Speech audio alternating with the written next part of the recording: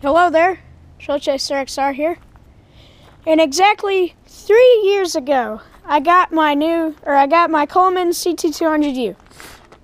And exactly 1 year ago, I did my Coleman ct200u review.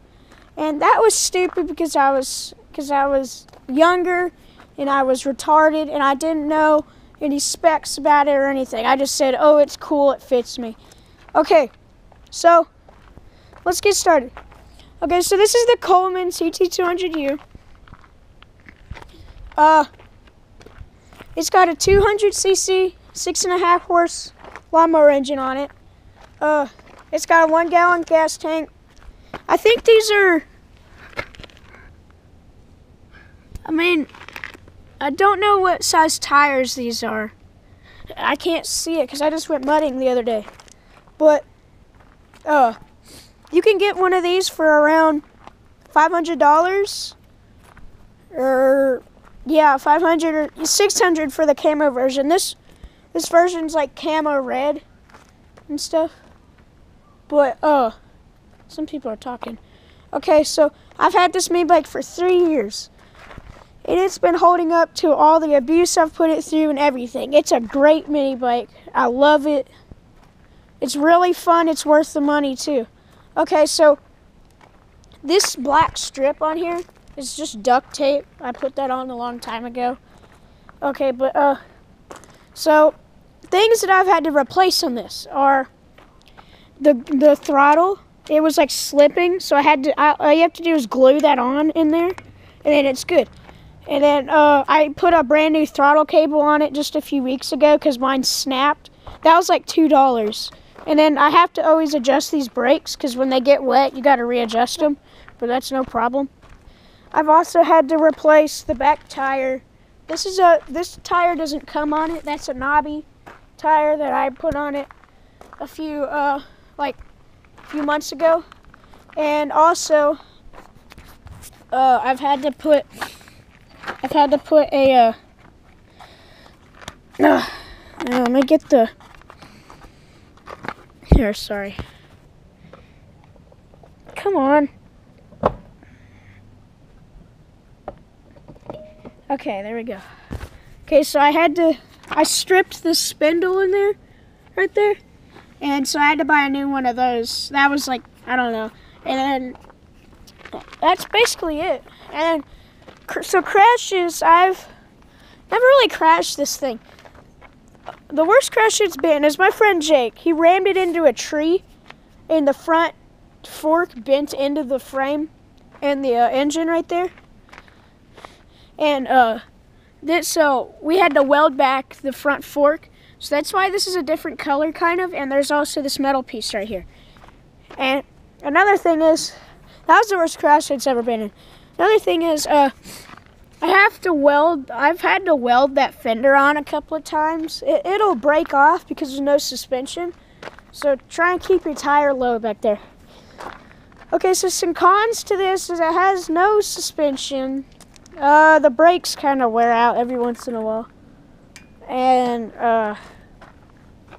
so this right here, as you can see, says hot. It has like a hand and a hot thing. That gets hot. That's the exhaust. Like, you can straight pipe it, but then it'll make it really, really loud. I'm going to do that soon. And, I've had it for a pretty long time, and it's a great mini bike. I'm 4'7", and I'm flat-footed on it. I'm flat-footed, so it's not a mini. It's like not small, but it's still a mini bike. And it's great in the mud. It has so much torque. Like, I can't even explain the amount of torque that it has. It'll go up any hill that you throw at it. And also, it'll only go 25, but that's enough speed to get you where you want to go, and like, it's pretty fun. But the amount of torque is what I really like about it. It'll go up any hill. It's got drum brakes on it, and it also has a clutch, but there's no gears on it. It's just pull the throttle. Okay, so how you start it up is you turn on the kill switch right there. So that up is on, down is off. You turn it on. And then down here, you got to turn on the choke. I always leave the fuel on. You can turn the fuel off when you're not using it, but I don't really understand the point. And then you just pull it. I like pulling it to there. And then since I'm small, I put my foot right there on the frame, and then I'll jerk back. But I can't start it right now because it fell over the other day and it flooded. Yes, this thing floods very, very easily. It'll flood like if it falls over for like 3 seconds, it'll flood and it'll blow a bunch of smoke out of the side. And then it won't start for like 3 days. So like the cable's locked up right now, so you can't turn it on.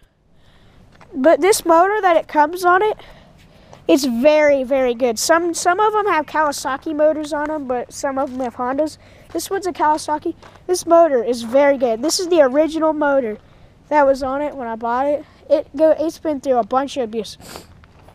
I was driving down one of the rivers one time, and water came up like all the way to the top, and it stopped itself. It turned itself off, but then I just turned it back. I pushed it out, and then I put it on the shore and let it sit for like 5 minutes, and I turned it right back on, and it was running again.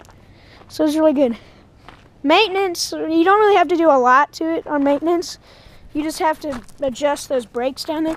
It's got like a lever right there. It's muddy right now because I went mudding. This thing's really good in the mud. It's got these nice utility racks on it. They'll hold a lot of weight. I mean, and you can put a light up here, which I haven't yet, but I'm going to do that. And then you run a cord to the engine right there. It has enough power to produce light or electricity. But I think that might be the conclusion of my Coleman ct200u review. I mean, not really much else to say, but like, it's a great mini bike. If you're looking to buy one of these, they're really good. I got mine for free because I know a guy who gave it to me brand new. But, well, thanks for watching my review, and goodbye.